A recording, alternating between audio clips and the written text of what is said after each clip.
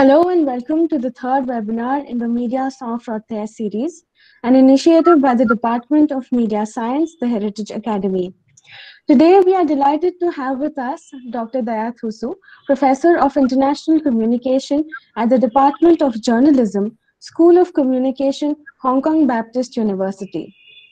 Being an author or editor of 18 books and counting, his latest publication is titled BRICS Media, Reshaping the Global Communication Order. Dr. Thussu is also the founder and managing editor of Global Media and Communication, an academic journal published by SAGE.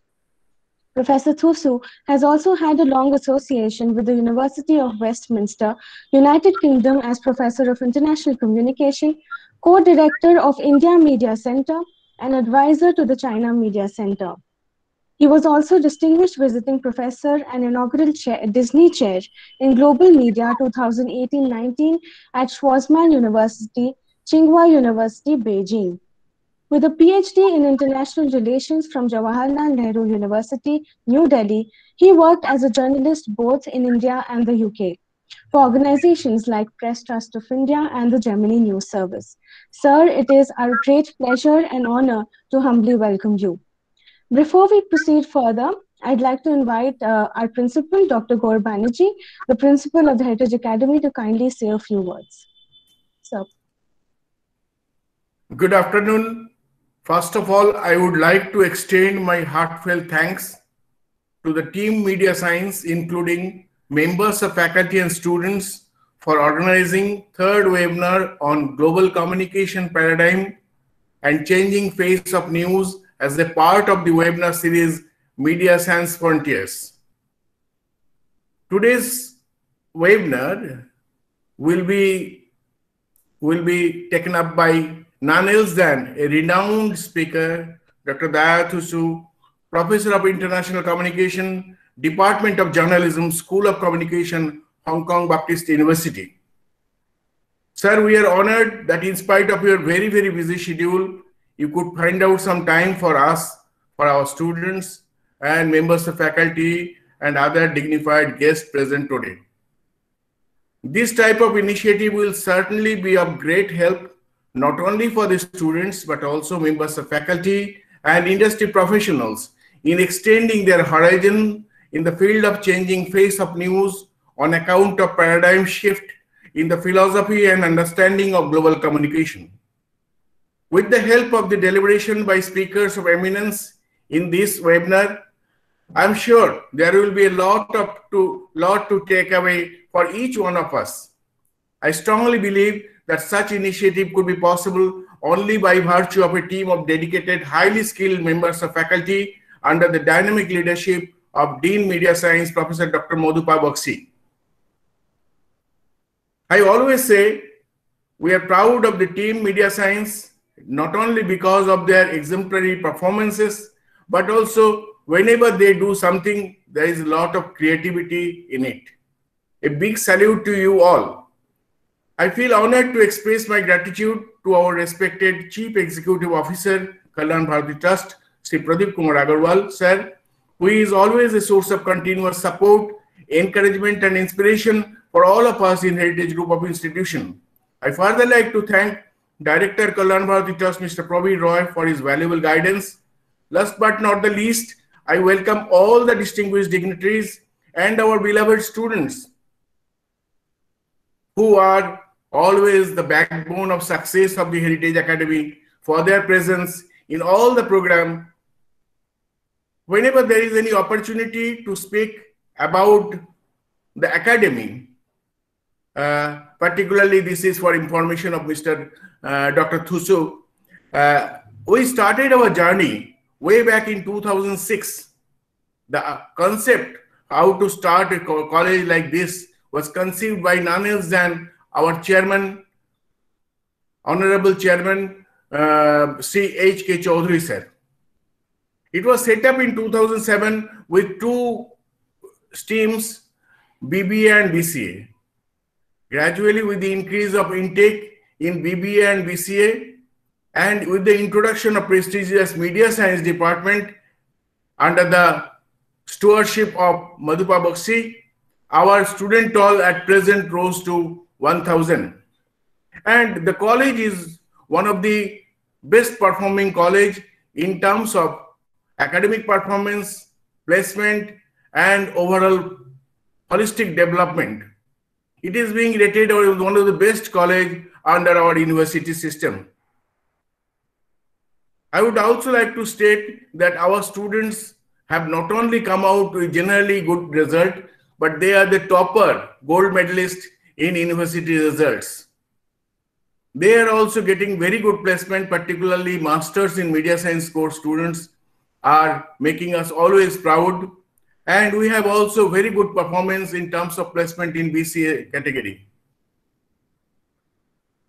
In any case, Dr. Daya, I know for certain students are eagerly waiting to listen to you. Therefore, I will not extend my welcome talk. God bless you all. Jai Hind. Thank you. Dr. Bakshi to kindly say a few words. Yes, thank you, Principal Sir, for your kind words. You're always very strong background for us, and you always support our programs.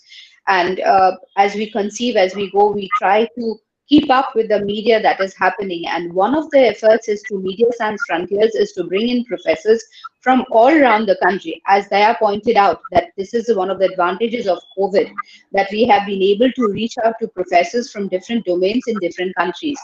So far we have had one from New Zealand, we have had one from USA. We are looking forward to again one from UK. So this is our way of there. We reaching out to the global professors, also giving a dimension of how communication is studied in the different universities around the world to our students, what lenses they should put on when they are looking at communication throughout the world. And thank you, Daya, again for giving time to us at such a short notice. I have a lot of my faculties who are also waiting to hear you.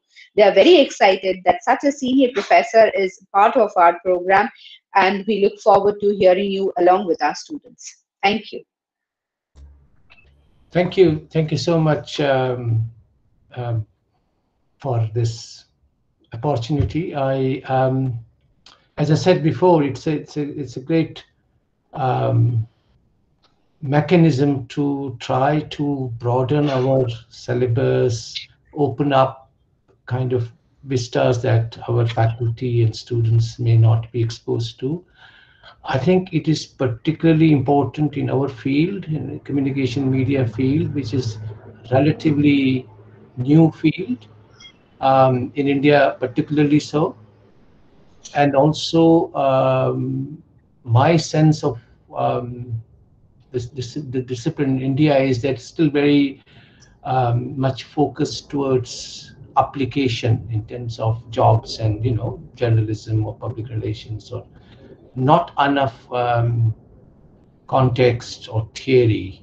And I think that's where these kinds of webinars become very important, because you get a kind of outsider's perspective. In my case, it's not really outsiders, because although I've lived out of India for now 30 plus years, I still carry an Indian passport, and I'm very Indian in my thoughts and approaches.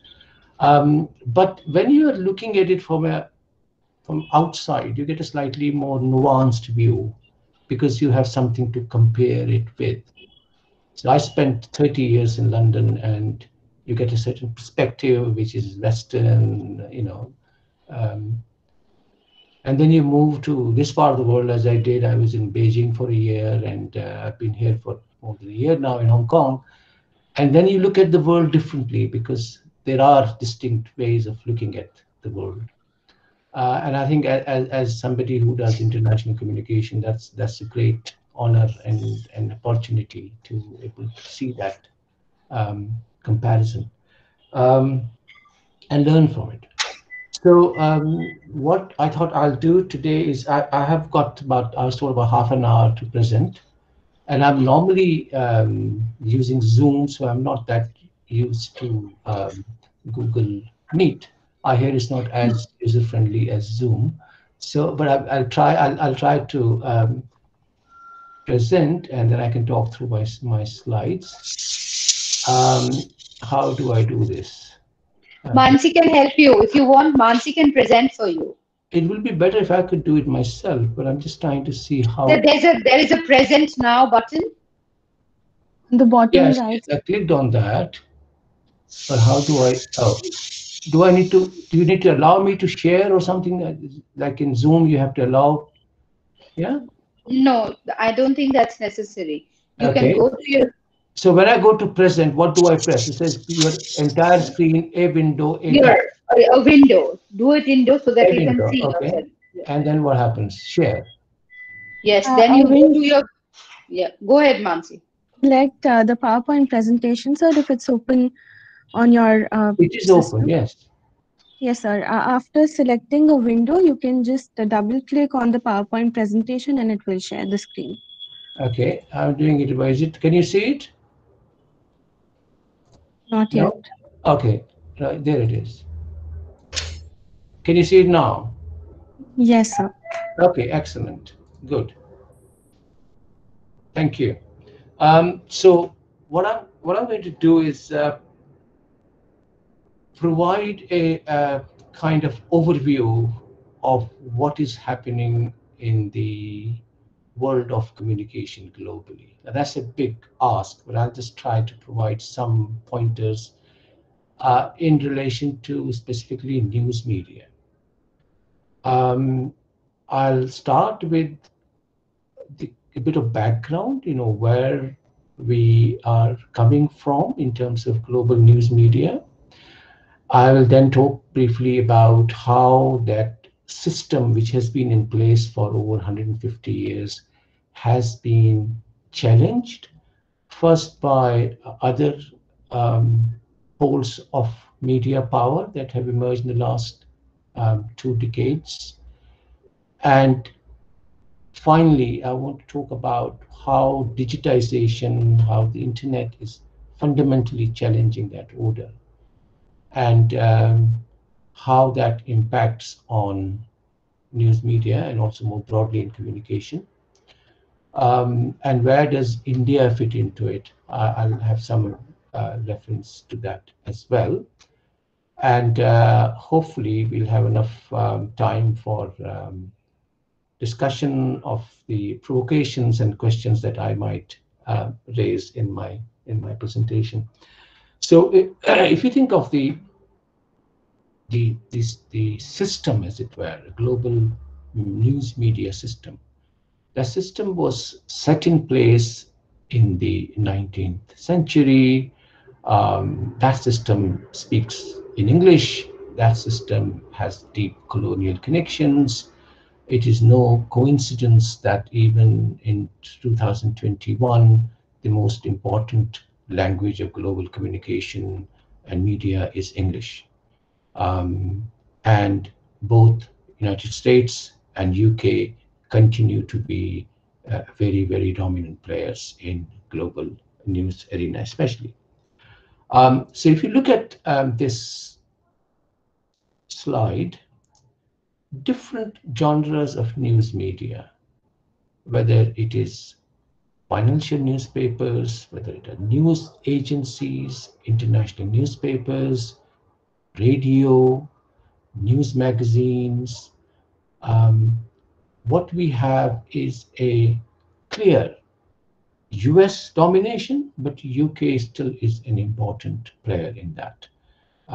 If you think of the BBC, for instance, think of the Reuters, think of even Economist, although hugely influential, is not a popular magazine in that sense, but has a huge influence globally. In fact, more than half of its sale is outside. No, sorry, 80% outside UK, 50% of that is in the United States. So a British sociologist called this news duopoly, not monopoly, because it's not just the US which dominates, although that is the more dominant of these two countries. UK still remains an important player. Now, that obviously has implications in terms of how it projects the world, or presents the world or covers the world. Unlike other countries, these countries also have deep interests, geopolitical, economic, um, cultural, in various parts of the globe, primarily because of the colonial history. And that gives them a start, as it were, an advantage over, say, German press or French publications or Chinese or Russian or Japanese. And I'm talking about these, which are serious countries with highly sophisticated media systems, but they do not have the kind of reach and influence of the Anglo-American media. So why does it matter? Essentially, two words kind of summarize the problem: dominance and dependence. And remember, I'm talking about global media, global news. I'm not talking about domestic news. Domestic news in most countries is domestic, and that's not the focus of my talk today. It's the foreign news, international news. So how do Indians know about China or Brazil? Or how do Brazilians know about Kenya? What is the mechanism through which they get information? They don't have correspondence there, so they're getting a Reuters copy or an AP copy, or they're watching CNN, or they've read something in the Time magazine, and that sort of influences the way people think about the rest of the world. I'm talking about obviously elite media, and because to read The Economist or the Time or the Guardian, you have to be educated to a certain level and also have certain understanding of international affairs. So this Anglo-American media then has the capacity to set the global news agenda. Now, on any given day, thousands of events take place around the world. Somebody or a group of people makes the decision that out of these 5,000 stories, we are going to pick up 20, right? And if you are a Reuters or if you are a New York Times and you pick certain stories, these stories are not just confined to your local readership there. I mean, Reuters is a global agency anyway, but even New York Times has now, since digitization has happened, millions of readers outside the United States. So they have the capacity to tell the world what is important that's happened in today's news arena. And as I said before, they're not a kind of objective, ideal party. They are, the government certainly are involved in various, they have very clearly defined interests. And these organizations, they have the kind of reach and influence also because they are highly professional. Reuters was set up in 1840s, so they've been, 1850s. They've been in the business for a very long time, and they have certain factual accuracy that you can, if it's a Reuters story, it cannot be factually wrong. There might be contextual accuracy issues and interpretation issues, which is what creates problems. For instance, how they cover certain parts of the world and ignore others. How certain wars, conflicts get wall-to-wall coverage. Remember, Syria was big, and before that Libya was big, before that Iraq was big. They've all disappeared from news agendas today. As you probably know, in Libya there are two parallel governments, but it's, the West is out of it and they've got what they wanted, and it's just gone. Similarly, civil conflicts, certain conflicts. Hong Kong, where I'm based today, is an interesting case because if you remember 2019, it was like every day Hong Kong was on international news priority. In fact, fortunately, only one person died in that whole year-long protest. In the same period, there were dozens and dozens of much more violent anti-government protests around the world, including in Baghdad, where in 1 week more than 100 people were killed. But that didn't get the kind of coverage that Hong Kong did, because Hong Kong has a certain geopolitical value for Western media. So they have then, therefore, a capacity to shape the public opinion. So the idea of public sphere, which is associated with Habermas, now is argued with globalization, with the internet. It has really become a global public sphere. And if you have certain countries, certain organizations in these countries who have the capacity to set the global agenda and influence the geopolitics, that's what will then lead to, how public opinion is shaped. Now, that's been the case, you might say, for a very long time. Most of the organizations I mentioned in previous slide, apart from BuzzFeed, which is recent, most of these are well-established professional global operators, and their dominance or dependence of other media organizations in many countries on these networks is well established, well recorded, etc. What is interesting is a kind of challenge to that order. And if you look at television news alone, and television is, despite extraordinary growth of the internet, and I'll come to that later, television still remains a very, very powerful medium, because visuals carry their own language.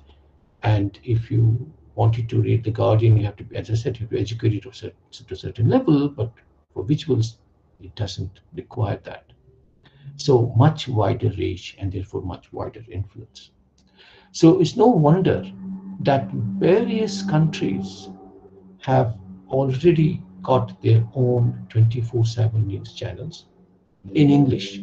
And if you look at this slide, we're talking of very diverse countries: RT, Russia, CGT, and Chinese, France 24, French, Press TV, Iranian TRT World, Turkish, Al Jazeera, Qatari, iNews is Israeli, NDTV, you all know, and NHK, Japanese, Deutsche Welle, German. Now, all of these are available in English language as well. Telesur is pan Latin American network, which is based in Venezuela. Of course, with the political trouble, there, it's not as important as it used to be, but its claim to fame, it was the first pan Latin American news network. So these networks, to varying degrees, are providing a different perspective. Of course, the Chinese network has a very different approach. Russian is much more anti-Western in its kind of approach. So is the Press TV.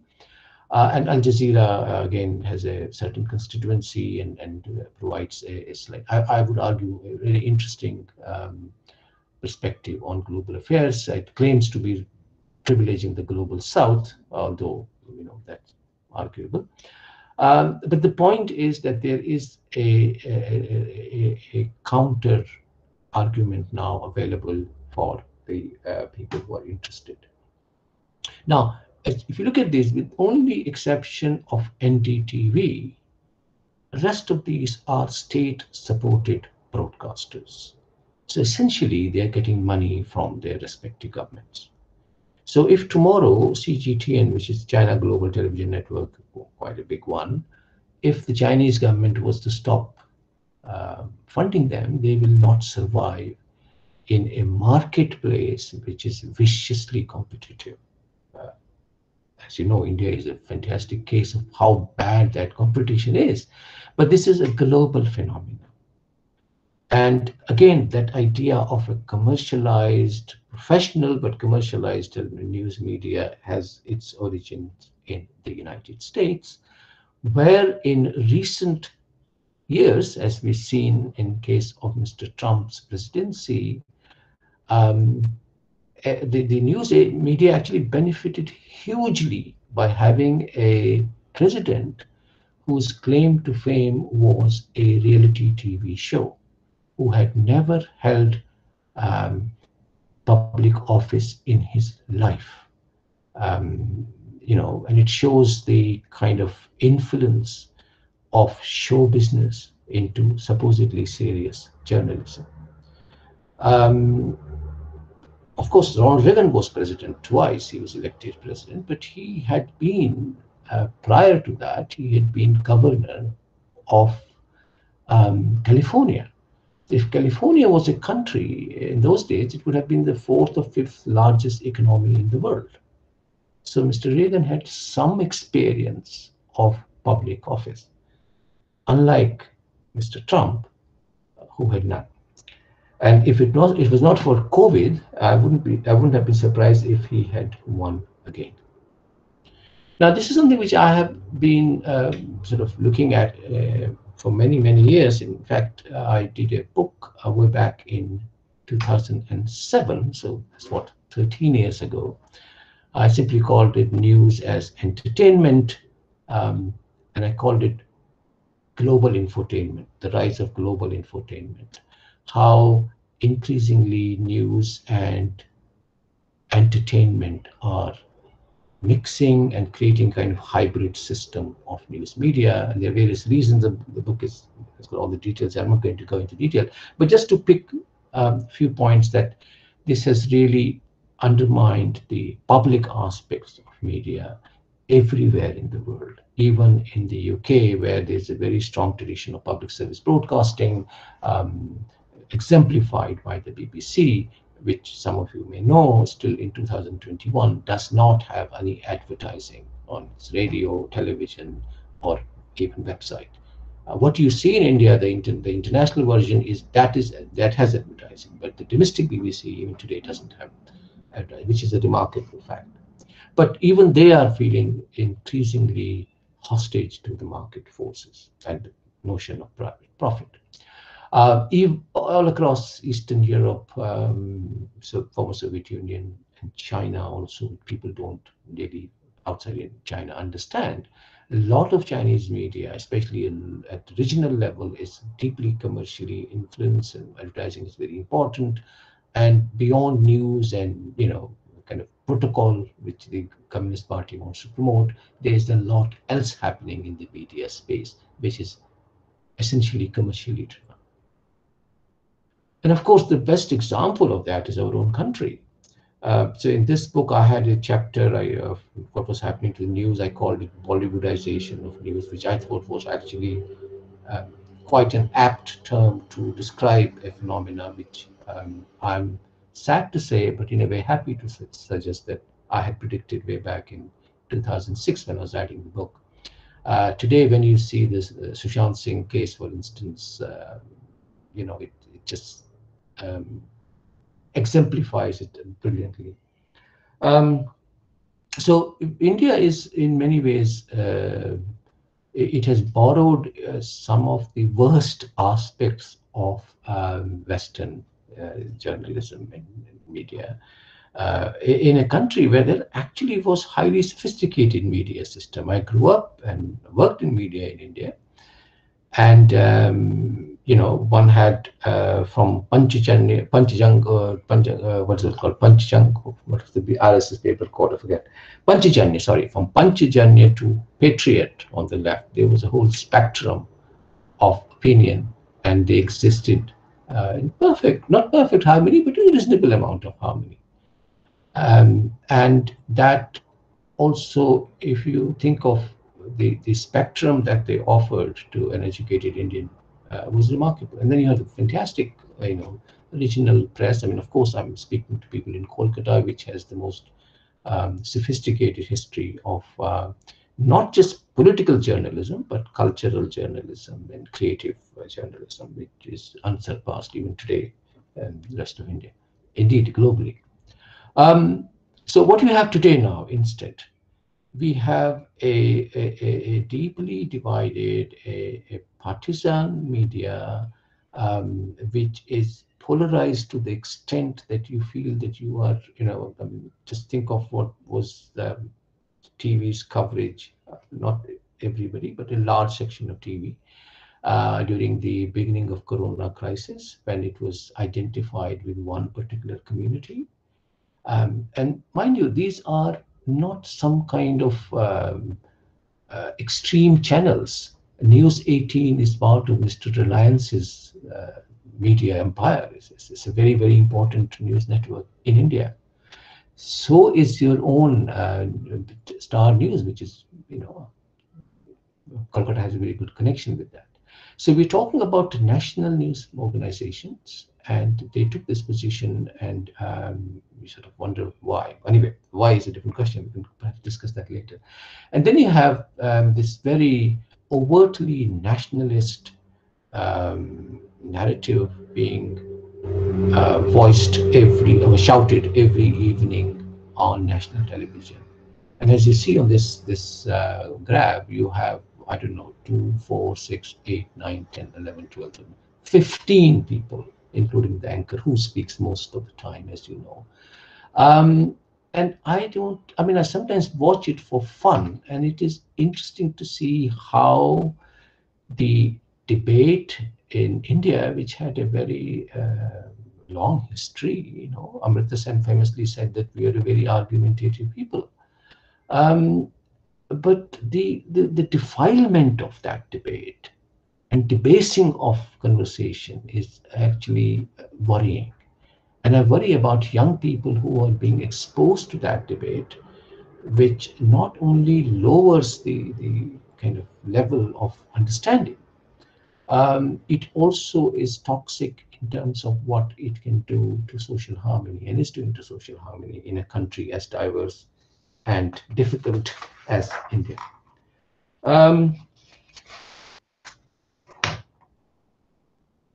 Given this background, what is even more interesting and at the same time worrying is the extraordinary growth of the internet, and how digitization has changed everything, including news media. So these old structures which have dominated this global system way back from 19th century, that is increasingly being influenced by new forces. Of course, even in the digital space, there are the big masters, the Apples of the world, and the Googles of the world, and the Facebooks of the world. And that's indicative also of how much money they are making. I just got some data together for this presentation. Total global digital ad spend is now something in the range of $333 billion. This is last year's figures, beginning of last year, and last year has been a very unusual year for digital companies. They made a huge amount of money because of COVID situation. So the figure for this year must be even higher. But if you look at, so out of that, 1/3 almost is Google, and then Facebook. But also Alibaba is pretty big. In fact, in that particular month, which was January 2020, I think it was higher, in fact, double that of Amazon. So a lot of resources are associated with this. A lot of money is involved, and that is creating a new set of problems and possibilities. A lot of incredible potential of democratizing news, giving voice to people who had no access, who were not part of that narrative. So challenging that elitism, that club that existed for a long time. But at the same time, you have a kind of infodemic of the phase which has been used by WHO in relation to the COVID situation. A major problem with false and fake news, or misinformation or disinformation, sometimes by design, sometimes by accident, sometimes by not having proper systems in place, because this is a instantaneous 24/7 global news economy. We saw that on the 26th of January, and in Lal Killa, when some news reports were suggesting that it was Khalistani flag that was being hosted, which wasn't the case. but that went viral. A very distinguished journalist from a very well-known channel actually said that the police had shot one of the unfortunate person who died when his tractor overturned. It was tweeted, and then this journalist had to apologize publicly. And this is the pressure of this 24/7 news, cycle, where every second you have a deadline. And it's very interesting. Couple of books I mentioned here. One by Philip Howard, who is director of the Internet Institute at Oxford University, and they're doing some interesting work about this menace of fake news, simply called Lie Machines. And also you have a more recent book about how to understand it and how to deal with fake news.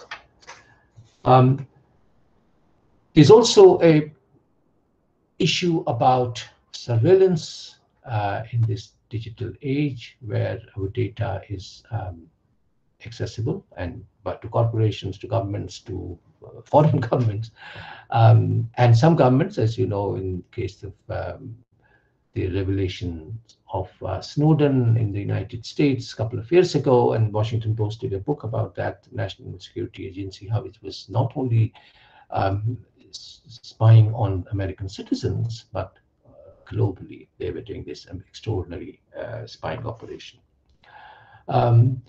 One Harvard professor has called this phenomena the age of surveillance capitalism, where we willingly or unwillingly just surrender our data for free services, and that has again a lot of issues that we need to be thinking about. I say that particularly in relation to young people, because I've been teaching this for many years now, and most young people do not worry too much about that, it seems to me. Trading their privacy for free content seems to be a good bargain for them. What they also don't seem to appreciate as much as they ought to is the fact that each time you send a message, so what we're talking, you're recording this, I know, but that's not what I'm saying. Even if you're not recording it, somewhere there might be a possibility of this talk being recorded. Each time you send a message, there's a copy somewhere. And even if you delete it, the copy remains. We've seen it in so many instances. Partly because the infrastructure within which this digital communication takes place is still very much controlled by a few hugely powerful companies, private companies, with close association with their governments. It's very important to understand. So if we think of the browsers, for instance, I just did some research on this. Chrome, which is Google owned, is, predominant, 66% almost of global share of browsers, followed by Safari, then Edge.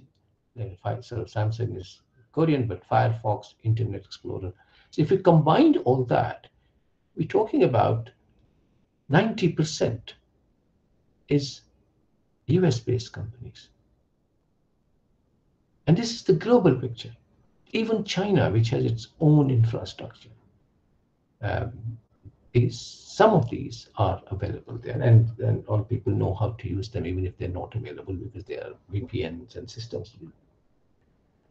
So even in the digital space, that dominance and dependence that I mentioned earlier is visible. And that isn't surprising, because the internet was developed in the United States. United States set the rules. It still sort of governs it. It controls most of its economy. The electronic economy is dominated by a few companies in the United States. But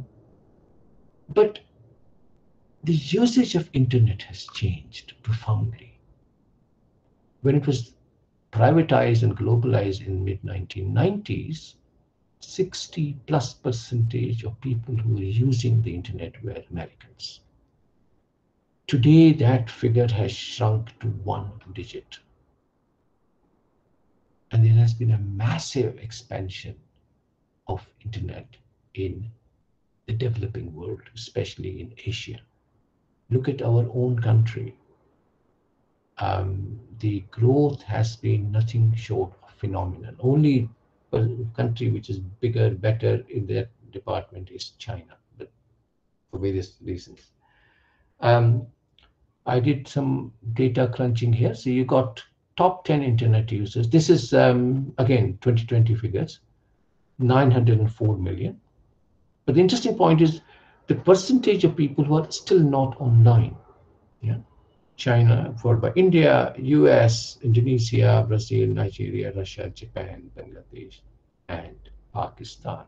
January 2020, sorry. So we're in January 2021. So obviously that figure is redundant. It gets you a trend, but the point is it is millions of people are joining the digital highways every day in developing countries. So if you look at people who are not online, in the United States, just 4%.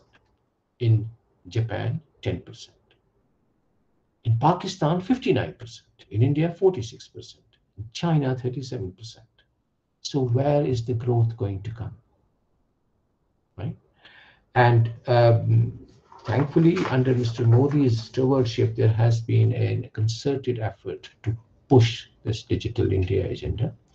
And I think what COVID has also forced governments and corporations to do is to realize that the connectivity is fundamental.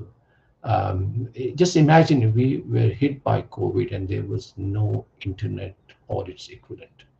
How would we have coped? I just leave you, a moment to think about that. So what excites me about this is potential for doing things with this extraordinary connectivity, apart from fake news and all that. That's one part, but there's also huge potential to use this connectivity for moving on to the next stage.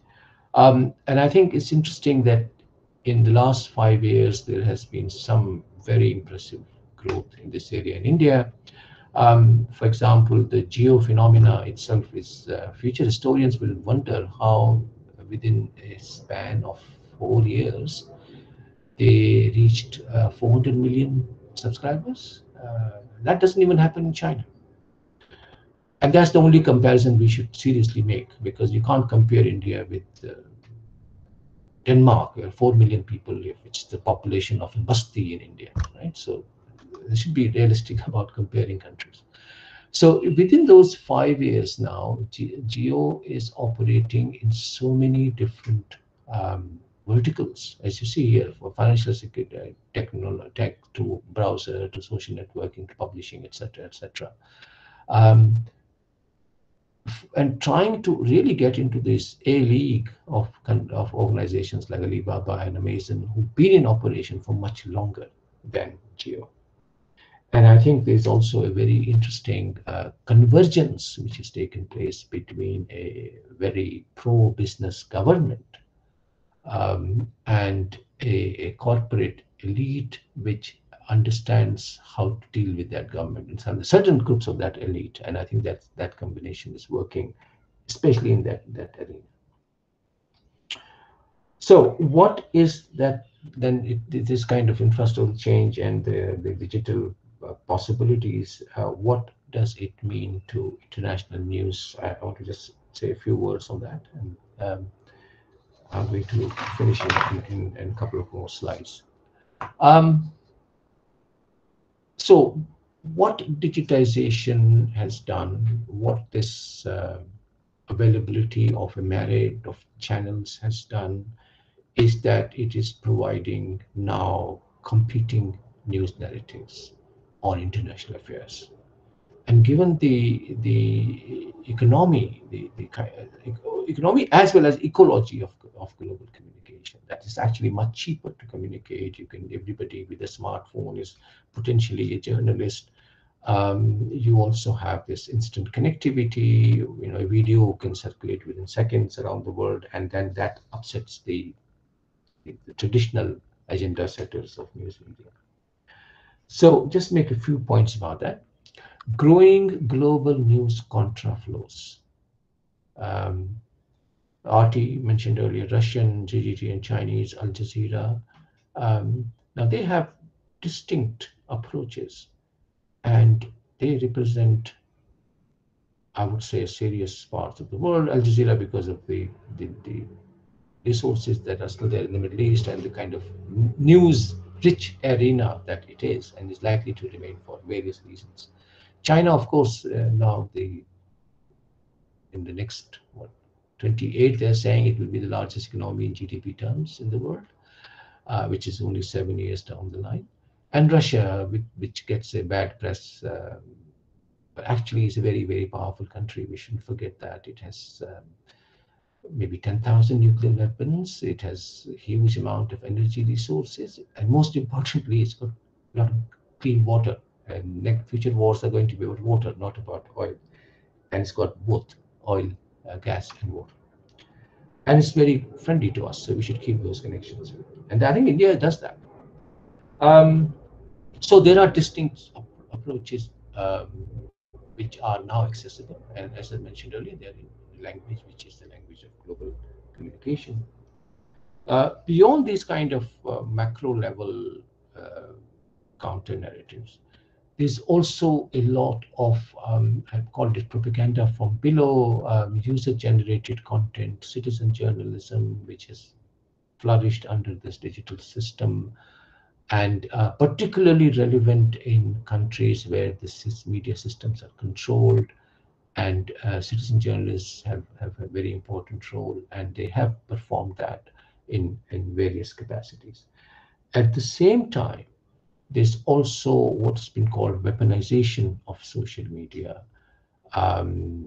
This amazing connectivity has been colonized by various groups, whether they're trolls, terrorists, influencers.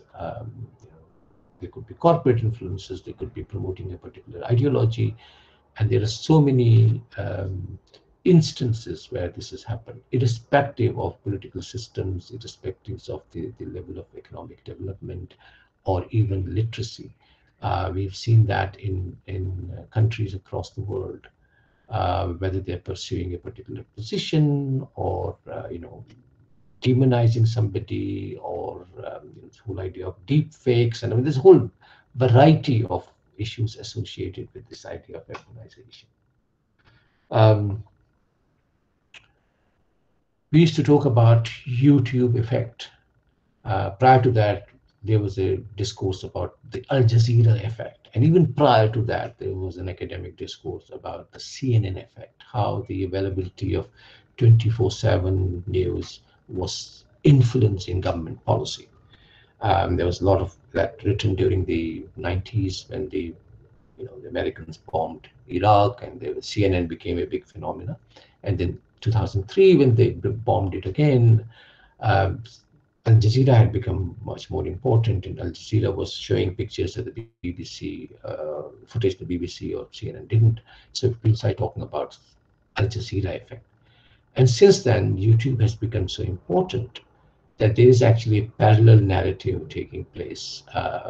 And because it is there, you can always watch it. It's not instant, it's there. And that sort of, there's archival value of it, and that's an interesting phenomenon in itself. And then you have this whole idea of virality, and that's becoming increasingly almost integral to how mainstream journalism operates today. And I've given you some instances from the dreadful events that happened on 26th on our Republic Day in our capital. And partly the problems are associated with the fact that the terrain within which this is being played out, namely the digital terrain, is still under construction. It has got lots of leaks. The regulatory system is not in place. And big companies do not want any system to be in place because that will curtail their capacity to not only make money, but also to influence politics. And we've seen so many examples of how this has been done. Remember Cambridge Analytica, which was a major exposure of this problem done by the Observer newspaper in London. So from WikiLeaks to Snowden to Panama Papers, and most recently in India's case, Mr. Goswami's WhatsApp leaks, which demonstrate, if there was need for it, how closely he is associated with the highest echelons of power in India. By the way, that's not unusual. I mean, journalists do have that, but it doesn't get into the public domain. And there's a story behind it, why that happened, but that's not perhaps the key argument for my talk. But the point is the system is imperfect and the system is under construction, and therefore it has lots of leaks. As was mentioned before I started, I've been working in this sort of area for many years, and I've just published a book which is about BRICS: Brazil, Russia, India, China, and South Africa. And this is the third book we did on this topic. It's a big project run by Professor Nordström, who is a well-known professor in Finland. So I have a couple of chapters in that book, but this final chapter I wanted to just briefly mention, where I was talking about what is happening in BRICS countries, given the scale of the change. Just to think of China and India, forget about the other three. There's a very important change in terms of media and digitization and the internet. So I was arguing a case for de-Americanizing the internet, and how do we visualize that? That's something I'm working on as a book-length project, and that will take some time to come out, maybe a couple of years. I've got something else to finish before that. So let me just then finish with some kind of reflections of looking ahead, what kind of paradigms there might be to think about. I called it post-COVID world. I know it's not going to be anytime very soon, but we will get at a stage where there will be it's already beginning to happen. Thankfully, India is doing well in that department. Numbers have come down considerably, and we have 2 vaccines in operation. I'm sure there will be the Russian one too. So, so in some ways, we are actually going back to, if you look at the global picture, a Cold War kind of logic, where it was the Russians versus the Americans, the bipolarity of the world, which is of course stupid, because India was not bipolar. India was non-aligned system. China was out of it way back in the 1950s. But that myth was continued, that there is this kind of Moscow versus Washington warfare. Everybody has to adjust around it. Something similar is being constructed vis-a-vis China, because China has arrived at a stage when it is beginning to challenge the status quo, and nobody wants to lose that privilege. Certainly not the United States. So some of the issues that are likely to emerge, some have already emerged and are likely to become more contested. I want to just focus on those. Cyber sovereignty and data localization. Some of you may remember, I think it's 2 years ago, maybe it was last year sometime, Mr. Ambani, in a public meeting in Ahmedabad, I think it was, and Prime Minister was sharing the dais with him, and he said that, we want to end this data colonization. Our data is with American companies, and we need to have our own systems. Now that's something coming from the person who essentially dominates India's internet space and has other very important, assets, whether it's telecommunication, whether it is energy, etc. I think that's an interesting, in my view, interesting development, because India has after China, the largest number of data, and is the cheapest data in the world. And if data is new oil, where should it be stored? And the idea of data sovereignty is very important. And it's not just about the Facebooks of the world. If you remember, TikTok was banned in India, and the Chinese are very worried because they were hoovering off data from India. We have yet to develop a kind of infrastructure for localizing and archiving our data. So that's one area where we'll have a lot more contestation in coming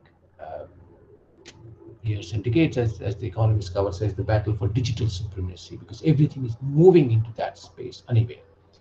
So who's in control there becomes very important. Digital Cold War, IoT, which is Internet of Things, and of course artificial intelligence, which is again a very contested arena, and countries like China, United States, of course, and some others have been investing heavily in this. If you think of 5G technology and the fight over that between the US and China and Europeans and China, it's interesting because China is ahead of most other countries in that department. And they have very heavily invested in it, because this is not just about mobile telephony, it's about Internet of Things, and that's a different level of digital experience. Also, I sort of alluded to this point earlier about how this digital connectivity can also lead to developmental projects. If you think of the JAM Trinity that Arvind Subramaniam introduced to India, Jan Dhan Yojana, mobile Aadhaar, that was it was extremely important. Maybe not for people like you and me, but people at the bottom of our social strata. And if there wasn't that infrastructure in place and COVID had hit us, it would have been far, far, far worse. Chinese have done even better in that department. They have, as I was saying about earlier, when you are actually in a different location, then you see and you make those comparisons. And they have done, they announced last month, I think, that they have now eliminated extreme poverty in their country. We still have millions of people who live in extreme poverty, and arguably COVID has actually accelerated that process, as it has done in many other countries. Finally, then, we talk about all this that I've mentioned really is connected broadly with this phenomenon of globalization, opening up of markets, deregulation, privatization, etc., etc. But what COVID also did was to make us rethink whether such dependence on foreign origin, content, whether it's medicine or it's medical gear or whatever, is a wise thing to do. And therefore, there has been a discussion in various circles about what is described sometimes as deglobalization. Whether it is America first in the United States, or it's Brexit in the UK, or it is, Atmanirbhar Bharat in case of India, there is a lot of debate going on in this, COVID situation about self-reliance. And I think India has a very good record of that. Traditionally, we built everything, from when the Brits left us, we had nothing. We built everything from scratch. Of course, not of great quality, but it was there. People now, why should our gods and goddesses made in China? I never understood that. So, deglobalization, and then perhaps this is something I'm working on, leading to de-Americanizing the internet, because the Chinese have done it. I think India is the next in that queue, because we have to develop an infrastructure which is desi.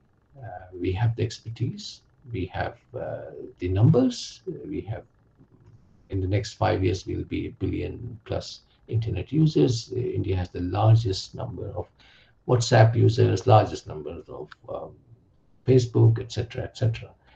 And I sometimes wonder, why haven't we developed our own Google? Why haven't we developed our own Facebook, when our people are heading some of these top organizations? So somewhere something is amiss. Anyway, I'll leave you with that thought, and I will stop there. Thank you for listening. I hope you found it useful. I'm going to stop sharing now, and happy to take questions and comments.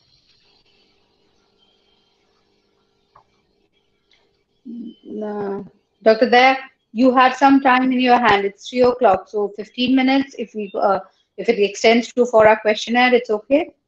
Yeah, I'm fine. I'm okay. I've got time. Yeah. Okay. Mansi, yes. Ma'am, I'd request you and Professor Chatterjee to kindly take over and conduct the questions. I will keep this session a little short because we are running out of time. So maybe 10 minutes we take, and then we put on the questions, students' questions. Yes, Arjun, you lead it the way. Thank you, Dr. Bakshi. Thank you, Professor Daya Thussu. It was a fantastic presentation. Sorry, Arjun, I can't hear you very well. Can you raise your volume? Can you hear me now? Can you hear me now? Yes, but it's very faint. I think again it's the Internet of Things. Okay, I'll be closer to the mic. Okay. And then I'll also be closer to the mic, as closer we can get in virtual space. But thank you for that fantastic presentation, sir. Indeed, it's a varied topic, and I don't think 15 minutes is good enough time for even to start a question. But I have one question for you, and being a journalist working with the BBC, I ask you this. The recent trend is all the international media across the world are trying to penetrate into regional languages. The internet has a language of its own. I mean, barring the Chinese who use Mandarin or a few other nations. How important is it to linguistically be non-democratic to try and avoid this, what you call de-globalization or de-Americanization of the internet? Thank you. That's a really good question. Actually, one of the biggest area of growth in digital space is also in regional languages, not in English. In India, for instance, and that's a trend you see in many other countries. And why not?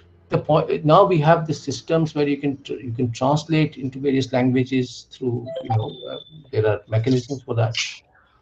So I think that trend is going to grow, and it's not just the BBC. All major the media companies do have very clearly defined regional strategies. They have local staff. It was, I mean, I'm old enough to remember it used to be always white men of certain age and education who were telling you about what was wrong in India or what was wrong in Africa or in Iran. Today, they have, in most cases, they've been replaced by local journalists because they need that kind of more nuanced understanding of what is happening, because the competition is also wide. So I think that is a trend which is likely to grow. And that also means that this sort of hegemony that existed for so long is increasingly being challenged. Just think of BBC in India, for instance. What is the number of people who watch it regularly? It's minuscule. It's minuscule, exactly. Right? China, there is no BBC, except in five-star hotels. US has its own version of news media. Latin America, it is not present. Arabs have their own Al Jazeera variety. Europeans have their own. Africa, the Chinese are going in. So where is the BBC? Right? Because we've been colonized. So we've been told that that is the best medium in the world. It is wonderful. I'm not, But the point is that that old system is deeply being challenged, and I think is more likely to be. Um, the answer is to have our own. Why isn't India in the global news space? Why are we there in Bollywood but not in news media? We have the advantage of English language. We have the advantage of, a very professional journalism which goes back quite a long time. Times of India was established in 1838, right? So there I'm are like talking 10 from a generations of city. people who worked in English language. The first so-called journalist was from this city where we are all sitting and talking. Dr. I mean, you know about it, Raja Ram Mohan Roy. Yes. And that brings me to my second question, which is a corollary to this, which is, if you are talking about bringing in new languages, regional languages, the vernaculars, Yeah. you need to employ or have people or journalists who speak, write, read that language and communicate in it. Yeah. To combat with such entities, it is absolutely very, very easy for big corporates. You mentioned in your speech about Ambani and the Prime Minister Modi sharing the dish and talking about how we have to be free from this phase. That was, I remember, before the launch of Jio in India. So how do we cope up with this? Because the journalist in the village who speaks in Bengali or Mandarin or any other regional language, Pali, whatever, is very vulnerable to this. What is your understanding of this? I wouldn't be very comfortable in answering that question because I don't know how it works at that sort of very local level. But I think if you think of these big companies, so Reliance is a good case in point. If you think of their TV18 network and how they basically took over all the regional major rivals around the country, and now they have this network. But I do think, for moving to the next level, you do need those kinds of resources in a country of the size of India, because the state doesn't have those, and and you cannot be dependent on foreign money for this kind of thing. So there has to be something which is, and it's one of the tragedies of India that we have not really appreciated this kind of potential that our enterprise has. A lot of young Indians have fantastic ideas about how to move to the next stage, but we tend to, still there's a kind of statist view of how we should deal with it. That is not to say that state is not important. We've seen in COVID, it is the state which has done everything, not the corporates, right? They have provided food to the poorest. Um, it's getting that balance right. You see, I think that there is what has happened in the last few decades is that we move to this whole open market argument. Everything has to be done by the market. Market is more efficient, and state is corrupt and inefficient, etc., etc. We need to get it at some right level, because the state has a very, very important role. And I think one of the things that I've learned, being in China, I was there for a year, was that they have two structures. They have the party structure going down to the village level, and then you have the bureaucracy going down to the village level. And that works because the system is such. It works, in conjunction, and that then you see the road is built, or things are done. We don't have that. The party structure isn't there because we have multi-party systems and we have antagonistic parties, and the bureaucracy has been enfeebled so much and politicized so much, especially at the provincial level, right? So the system is deeply problematic, because otherwise.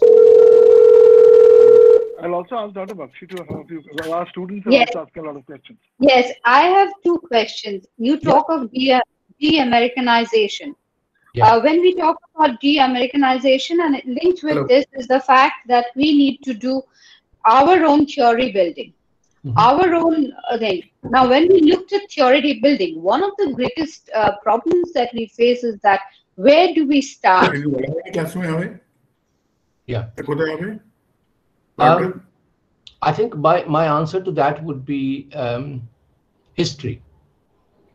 Okay. Do we go back to our own system of, let's say, the Vedas and those? Do we go back as that? Because, or do we look at basically somewhere around 12th, 13th century? Because 12th, 13th century is when we are actually utilizing communication more effectively rather than before that. Though we have our own town crier system and those beyond 12th, 13th century. Right. But it's not just that going that far back.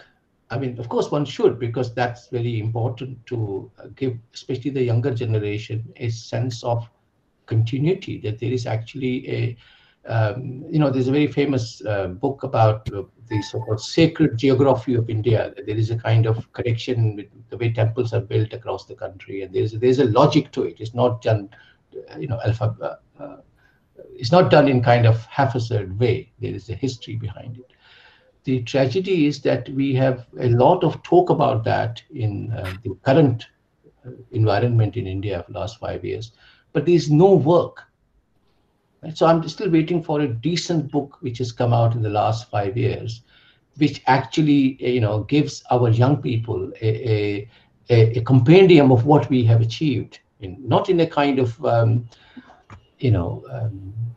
So this is a very long-term project, and it requires a lot of good people getting together over a period of time to come up with a framework. When you think of Western theories, they didn't come out in one day or one decade. There's a whole history. And as I was saying earlier, in relation to our field particularly, it's such a new field, and we are not really giving the kind of uh, importance to context, theory, history, etc. to our students. I was actually in, I think I met you with Madhupa there. I was at the Azad, Maulana Azad. I was invited for a conference there. And I did say that a lot of young people wouldn't know who Maulana Azad was, right? So I think there is something, at the same time, there is so much more information available today. You just type up Maulana Azad and you've got everything, his books and his biography in 30 seconds. So when I was there, that age, we didn't have that access. So I think it's this connectivity provides a lot of also for people like us, for academics to, have these conversations. I think what you're asking is a fundamentally important point, but that requires a much, it requires several Agreed, levels agreed. of conversation. Agreed. But as I said at the beginning, my answer would be to do history more seriously. One of the Okay. problems in our field is that it's very ahistorical. Yes. Right. So I'll tell you, yesterday, or no, sorry, 2 days ago, I went to a little temple here. It was a Buddhist temple. And what do I find there? I found a statue of Hanuman. I said, but Hanuman, yeah, Hanuman kya kar raha hai? Right? Now, where is that? As a communication scholar, saying, how did it get here? Was it the 19th century? So no, this temple, there was a temple here which is very old, before the Brits came here, before this was a village. So I think there is a lot that we have to do, and I think history would be a good starting point. Not in a kind of vulgar, nationalistic kind of history, No, but no, no. a slightly more nuanced history. Yeah. And in your book, there is somebody is talking about mandala. Yes. Yes. Because Because I was just reading the that introduction. actually is interesting. They're both Finnish scholars, and from Finland. And they discovered Chanakya, and they were using that to. But it's not, so that's just one example. There's so much more, you know. Mm. Uh, it's unfortunate that we have not really kind of. One quick question. This is again your last slide. You talk about, because this is what I heard in the International Communication Association conference that I was there last year. IoT, uh, artificial intelligence, Yeah. virtual reality. They were saying that journalism is going to be replaced. It is going to be more of the machines. And what do you think of that? Because you're talking about the future. Absolutely, it's already beginning to happen. If you remember, during the Brazil Olympics, AP, Associated Press, was a major news agencies. They were actually using AI to produce sporting stories, because you just put the data and then bring out the story about who scored, won, and what, etc. Where I am at Hong Kong Baptist University, we have a very big journalism school. In fact, we're the oldest school in Hong Kong, and we have a dedicated section where people, younger people especially, are working on AI and journalism. So there's a lot of work being done on that. And my worry, I mean, I am not, a different generation, but what worries me is that if machines start thinking about how a society should operate, how we should think, what should we read, and what kind of music we should listen to, then there is a problem. So it can be very efficient in certain ways, but also it can be quite problematic, because when it gets to aesthetics and philosophy and sort of higher planes of human existence, it doesn't do that. It does very functional things. And that's one of the problems that I face, especially here in East Asia, where there's a lot of emphasis on that. It's increasingly becoming a technologically driven society, where if you say anything which is slightly at a different level, they say, "Oh, that's a philosophical question," right? Because so we have to be ready for that's coming. Yes, Hello. sir. Hello, I have a question. Yes, sir. While appreciating quite highly informative and valuable academic deliberation, I have a very small question. It may not be very relevant to the context, but it appears to me to ask you, because when somebody of your stature I must ask something questions like this. What, in your opinion, is the reason of variation in perceived communication? What, in your opinion, is the reason of variation in perceived communication from the viewer's point of view and intended communication from the news channel point of view? Is it only on account of monetary terms or anything else? We're getting into thank you. That's a very interesting question, because that's really about what in media studies sometimes is called media effects. How does it, what is the relationship between the producers and the consumers? And there are various views on that. One is that you actually you create audiences. Mr. Goswami's channel is a good case in point. It came around a certain time in India's history where there was a need for that, or perceived need for that kind of a platform. And it is now the most widely watched channel in the country. So then you have to ask, okay, was there an audience for it, or was there an audience was created for it? And then there is a commercial argument. We've seen those WhatsApp chats about ratings. In the poor chap was in prison also for that, but that's a different story. And then there is a kind of political dimension to that, in the sense that it also promotes a particular kind of agenda, I would say very effectively. So this is, and in a country like ours, there is also an issue about what some scholars would call media literacy. We've had this very interesting shift from, say, illiteracy or semi-literacy to a visual culture. We have missed out on the literacy bit.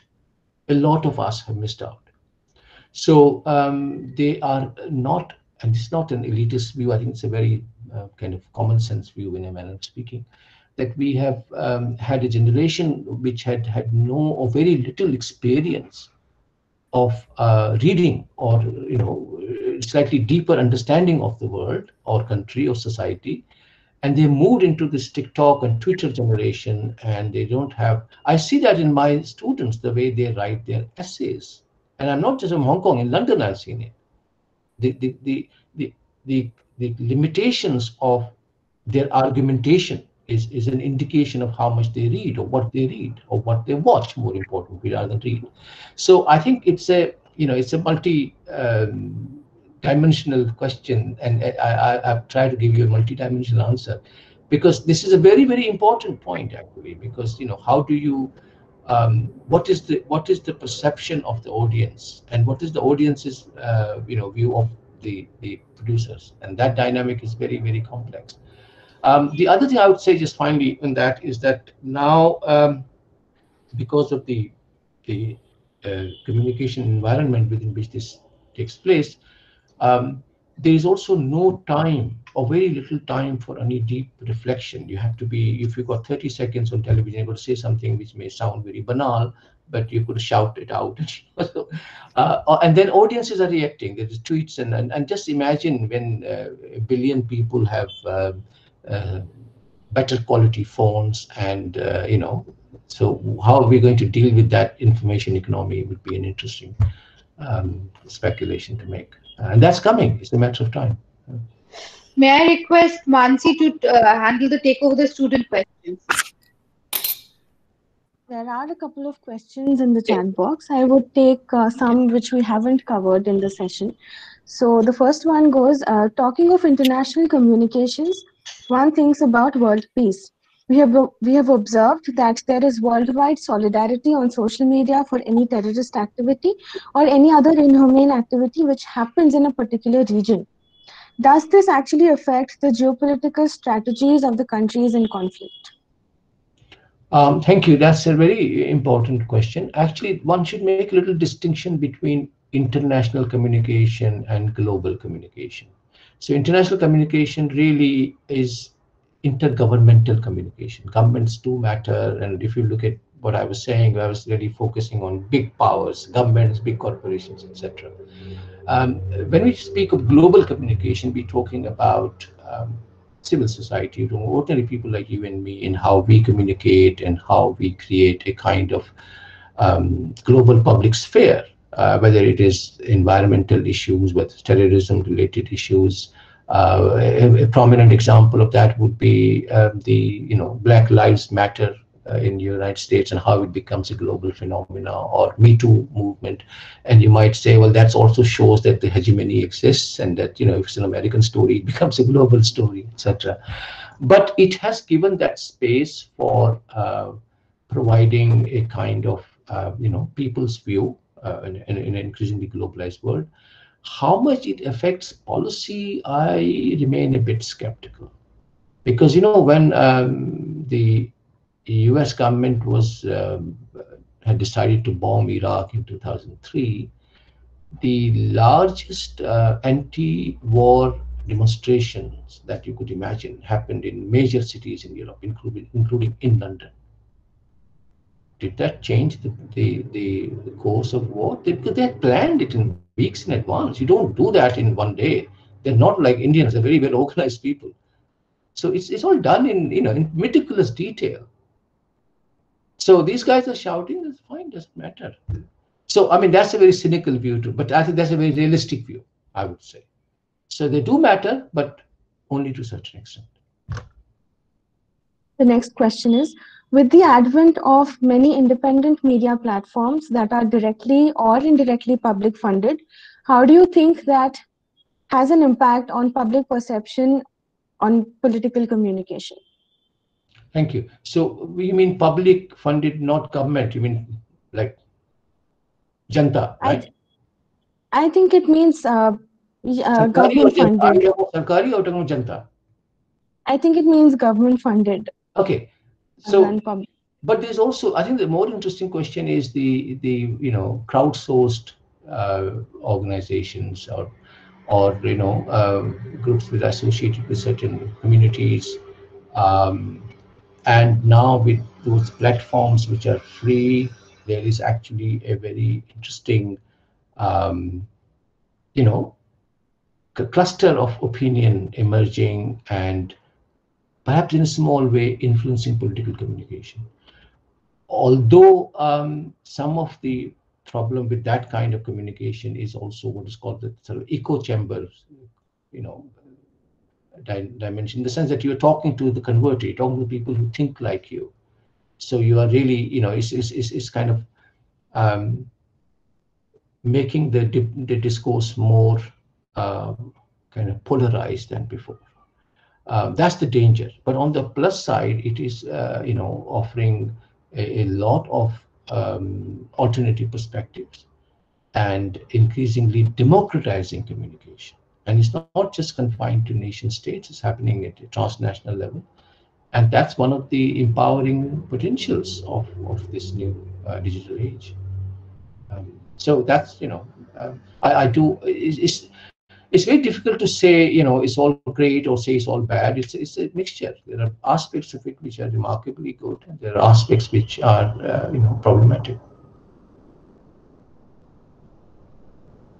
Thank you, sir. The next question is by a student. She asks, what is the difference in media education in England versus in India?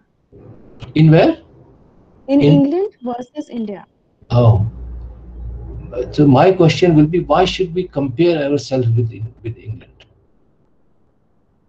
We should compare ourselves with Nigeria, with Indonesia, with China, and then see where we stand. Right? This is something which one has to get over. This is fundamental. America में ऐसा होता है, भाई America आप नहीं हो, भाई आप हिंदुस्तान हो, हिंदुस्तान में देखो क्या हो रहा है और क्या नहीं हो रहा है, right? So this is we have these reference points. London में क्या होता है और अमेरिका में क्या होता है, यार बेजिंग में देखो क्या किया उन्होंने. They were poorer than us. I quote it in several of my books. I mentioned this. In 1991, there were 700 million people living in extreme poverty in China. Extreme poverty means $2 a day. India में उस समय 300 million गरीब थे. So they had double the number of what we had. So they've done it. हम अभी भी we are still fighting with that.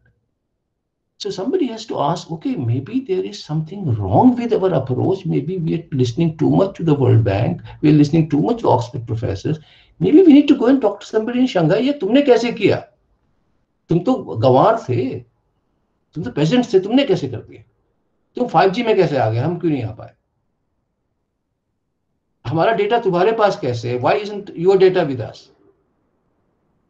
I was just watching those visuals the other day about 26th of December, जो जन्म इसका गणतंत्र दिवस वाला, and I was thinking, यार, what kind of crowd control is this in the capital of India, few miles from where the Prime Minister lives? How are these guys not trained? And how do you get into Red Fort where there is army there, right? Used to be, I don't know whether they have removed it now. There used to be army there. And we take it casually, ho gaya nahi, kuch nahi hua. Anyway, that's a longer discussion some of the time. So I would say that that's my response would be, do not compare yourself with these countries, because they have not only they've been doing this for such a long time, and there are aspects for that we should learn from. So they have the media education has been there for a very long time, whether at school or university level. There is this very important culture of public service broadcasting, which is not commercial, which does work, which is for public interest. And people grow up with that kind of culture. We used to have a Doordarshan long time ago, but today we have a very different media. So that's also part of media education. If you are being exposed to a very toxic kind of narrative, then there is a problem. How do you see the country and the world? So UK has lots of these advantages that we don't have yet. Any questions from you, Mansi? Sir, I would like to ask you that if anyone would like to do a PhD under your guidance, what would be the process and how to go about with the applications? Well, one of the good things about Hong Kong is that they are very well resourced. The universities have resources, and although it is technically part of China, but it has its own autonomy. So far, I haven't. Nobody has told me what I should teach or what I should write. So far, I don't know. So you just have to. You can send me the details. I can send you. I'll connect you to a person who deals with. So the point is, if you want to come or anybody wants to come, they have to be in a kind of fellowship program, so you get, because it's an expensive city to live.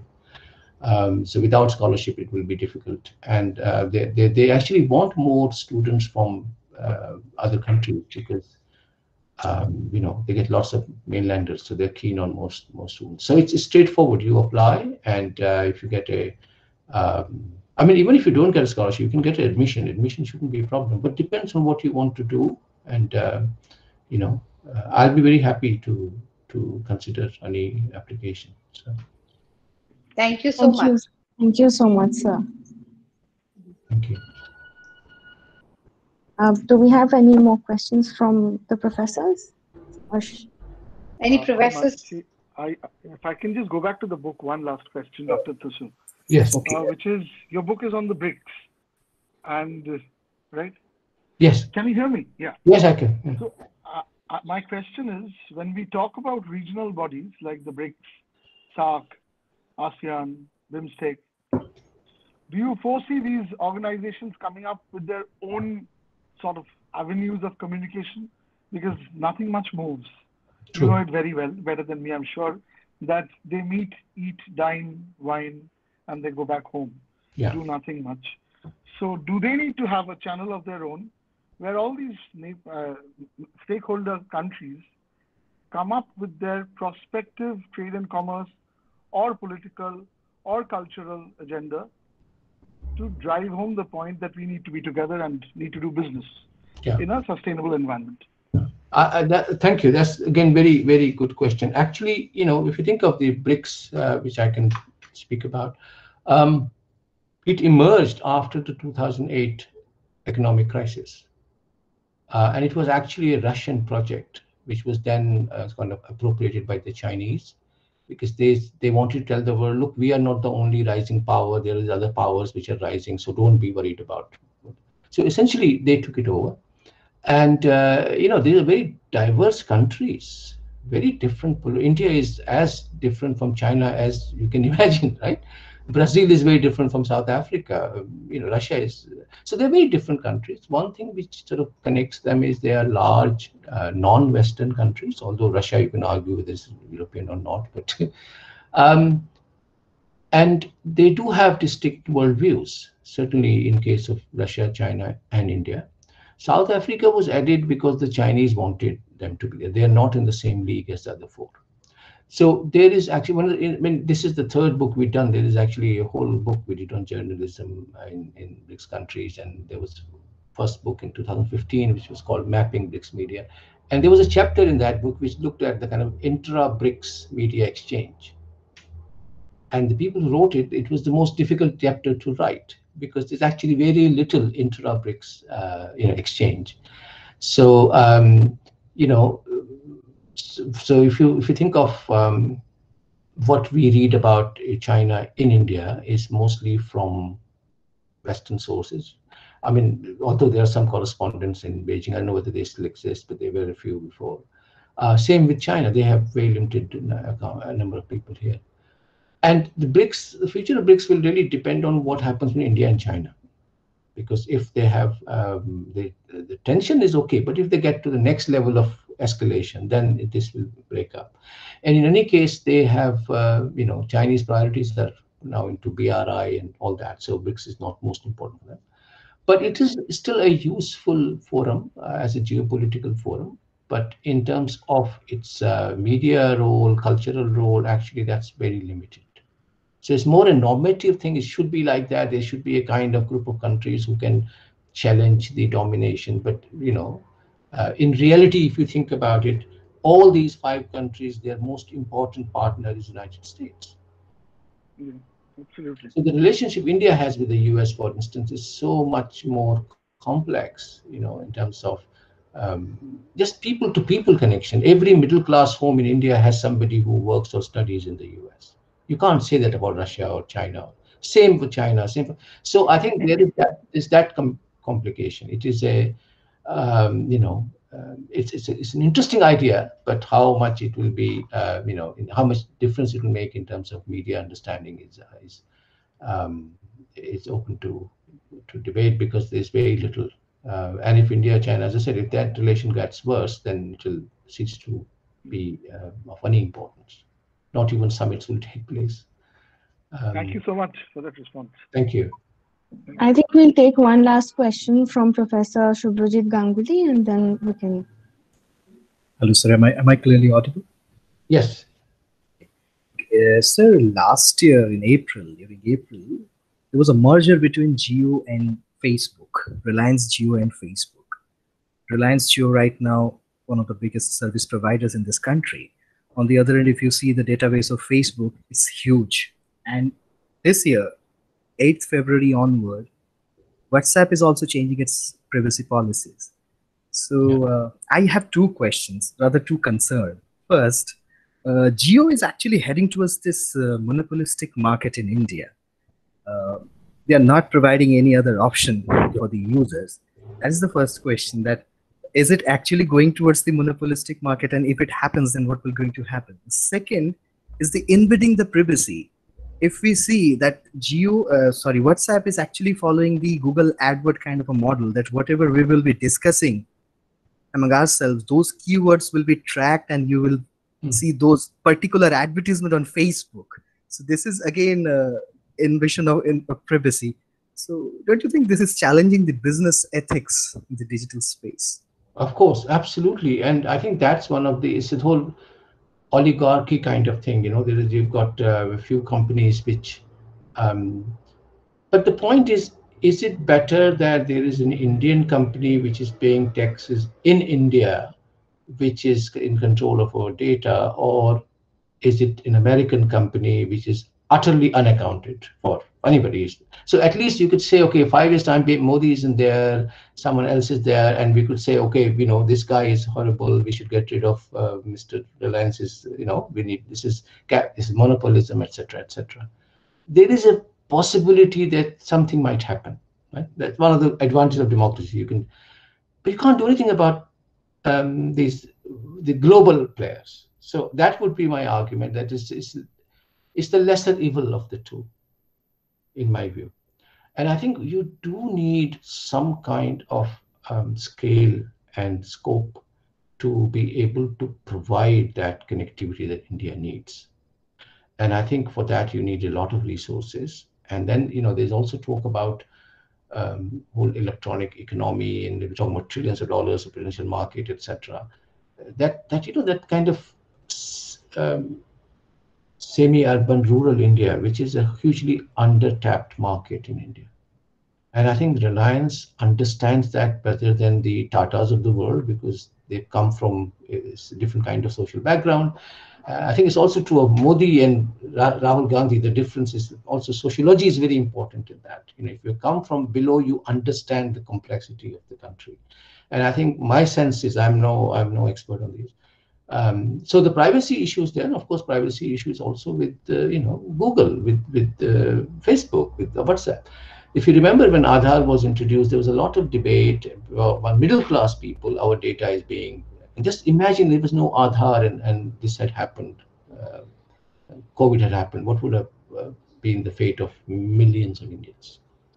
They all this direct transfer of money, and उसमें भी चोरी होती है. I'm not saying it's perfect, but it is less chori than what was before. Rajiv Gandhi famously said that 80% of government aid goes to middlemen. So out of the rupee, 80 pence is stolen. अब ठीक है 20% चोरी हो रहा होगा, 80% तो जा रहा है ना गरीब के पास. So I think there's something to be said in that, in favor of that. I don't want to sound a kind of pro-market guy, but I think there is something which is kind of, as I said before, a kind of balance is required. You need certain systems to regulate the abuse of that power, which is likely if you have monopolistic control. And Jio is, as you say, Jio is on that path. It's already got, basically is the kind of running the show, as it were, but also media. Think of the control they have of different media outlets. It's a remarkable. So they're basically eyeing on the 5G technology, which is upcoming. I mean. Yeah. Yes, I mean that. So that's the next stage, because he said very clearly that we're going to have our own systems in place. He also said, which is interesting, I don't know how far it's going to happen, he did say that we're going to invest in Kashmir. Yes. वो सेब तो नहीं बेचेगा ना कश्मीर में, सेब तो नहीं बेचेगा, तो वहाँ बनाएगा वो डेटा सेंटर, वहाँ बनेगा. Climate is right for that. If you think of India, where else would you do it? Right? So they are not, these are very clever people. You know, let's not underestimate Indians. They're very clever people. Just need a good government, half decent government हो जाएगा. Half decent. Thank you. Thank you so for much. Daya for that hope. Thank From you. outside, you can give us hope and you can give us confidence, especially to the younger generation, No, I to think go forward. we are the future. I say to all young people, you are the future of the world. You know, we are, despite all the IMF कह रहा है कि we'll be at 11% next year. Now that's not a small figure, right? Let's not. We have this tendency to kind of we kind of vacillate. Either we are like greatest in the world or we're the worst in the world. Balance रखो भाई. We've got lots of good things, lots of bad things. वो किस देश में नहीं है? You know, and given the kind of complex country we are, I mean, there's no other place like that on the planet. Such diversity, such inequality, so many problems, you know, but then we survived. Oxford professor been saying for last 50 years, ये तो artificial creation है, ये breakup कर जाएगा, you know, quite the reverse has happened. Quite the reverse has happened. Same, think about China. They were saying ये तो massage figures है इनके, इनको कोई trust नहीं कर सकता, ये तो वो पहुंच गए वो their top economy in 7 years time. So then you have to ask him, किसका क्या पढ़ रहे हैं हम? Who is influencing our mind? Maybe we should look at somewhere else. And I think that's so India में वो एक स्वदेशी discourse आएगा, that is really really important. And unlike other countries, we actually have a very very old and sophisticated tradition of that. We don't have to invent one. Just go back to what Tagore was saying, what Sri Aurobindo was saying way back 100 years ago. तो मतलब कोई आपको नया invent नहीं करना. Unlike many other developing countries, they have nothing, unfortunately. वो तो dependent है बेचारे. Anyway, so that's later discussion, maybe some other time. We should have a Yes, discussion on we that. will surely have you. Yes, Mansi, please close this day's proceedings. Thank you so much, sir, for your enlightening words, and I'm sure it has been an eye-opener for all of us here present here. We look forward to having such sessions with you very often, and thanking Dr. Banerjee and Dr. Bakshi for their encouragement and constant support. We look forward to seeing you all in our next webinar in the Media Sans Frontières series. Till then, do take care and stay safe. Thank you so much. Thank you, and same to you guys also. Thank you for hosting me. It's lovely. Thank you.